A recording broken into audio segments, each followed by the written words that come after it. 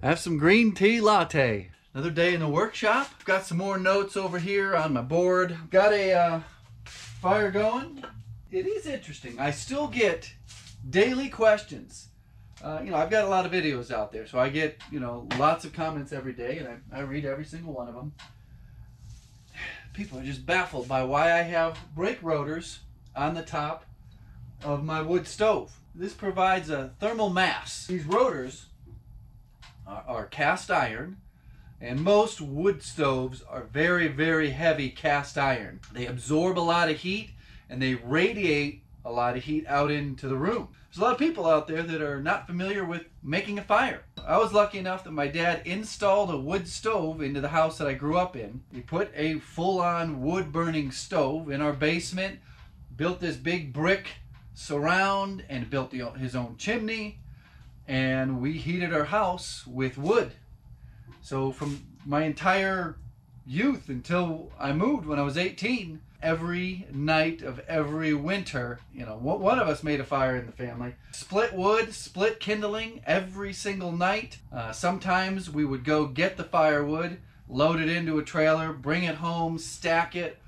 Sometimes we'd have it delivered in a huge dump truck and just dump it into the backyard, and it was just a massive, massive pile, and every piece had to be stacked. I remember going out to the wood pile with the wheelbarrow. We have to fill up the wheelbarrow every night, bring it back to the house, and my dad would load me up, and he'd stack them in my arms, and I'd go stack them next to the fireplace because, it gets pretty cold. These days, people don't have that.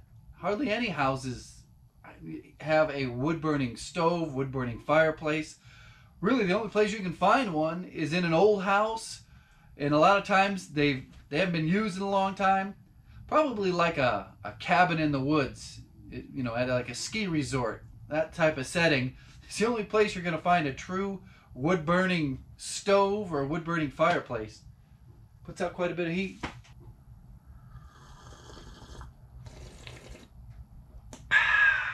There's another mug on the website that I like better than this one, and I think I've got another one of those on order. I've changed things up a little bit. Still going with 3 separate boxes for transportation. I'm going with one face frame. I have that face frame drawn out right here. Got to be very, very precise, especially on the width.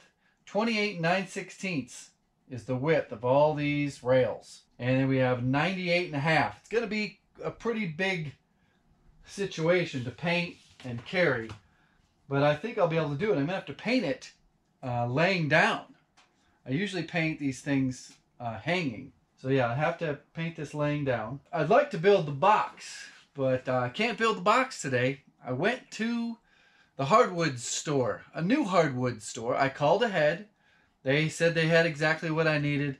I went there. They bring out the forklift. We start loading them on, and I start saying, man, these things just don't look perfect. That's something you're going to run into at different lumber yards, is the longer these things sit around, somehow the more damaged they get. And the last one they were getting to load on was just messed up. And I said, you got another one? This one's all scratched up. I can't use it. So they go back and to get another one, and I get underneath them, I slide them out the end of the tailgate. The finish side was down, so I couldn't see if there were scratches, if there was any scratches. They were all jacked up. He comes back with the forklift. I'm sorry, but I can't use these. I have 3 more 3/4 inch sheets of plywood on will call at the hardwood store that I got the first batch at. I should have just went there to begin with.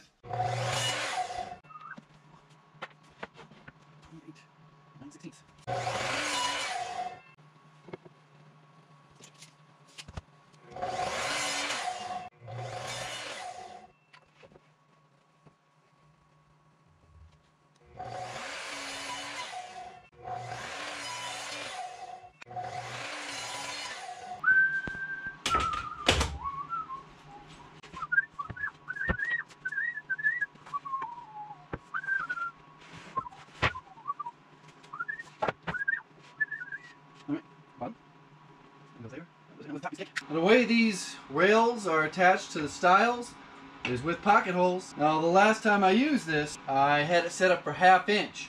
So you have to reset the collar using this depth gauge here on the side, and you need to reset your drill guide.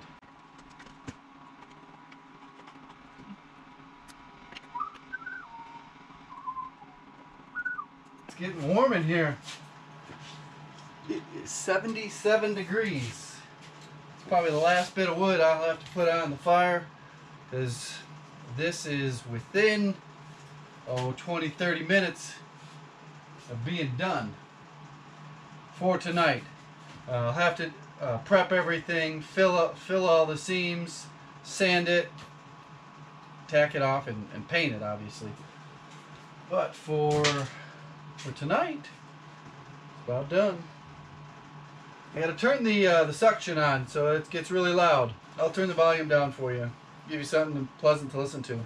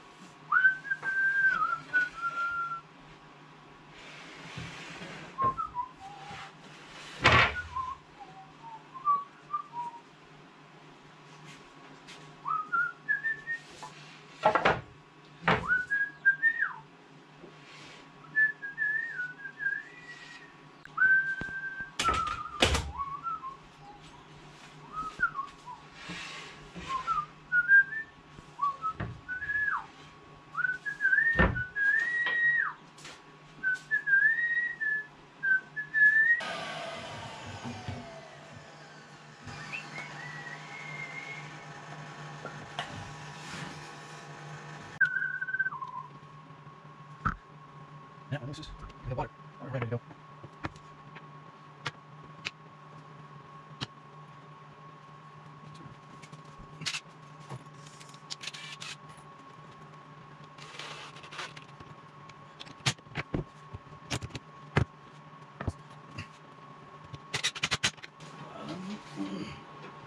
Top 17.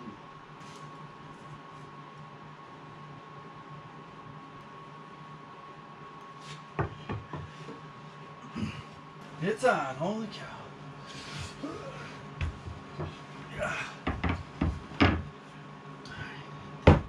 So this opening has got to be exactly, what does it say, 42 and 3/16 minimum, 42 and 1/4 maximum.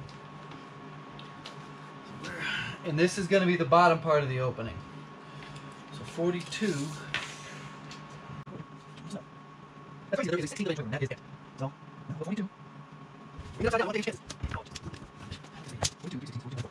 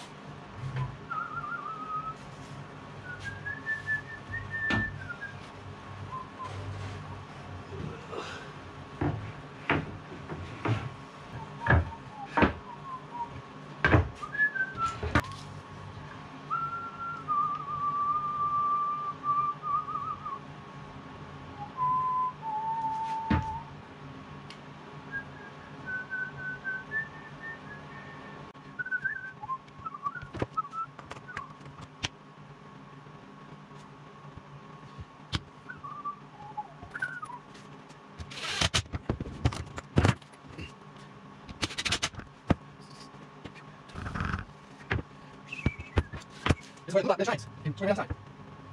Probably could have my camera this way. Yeah, work quickly.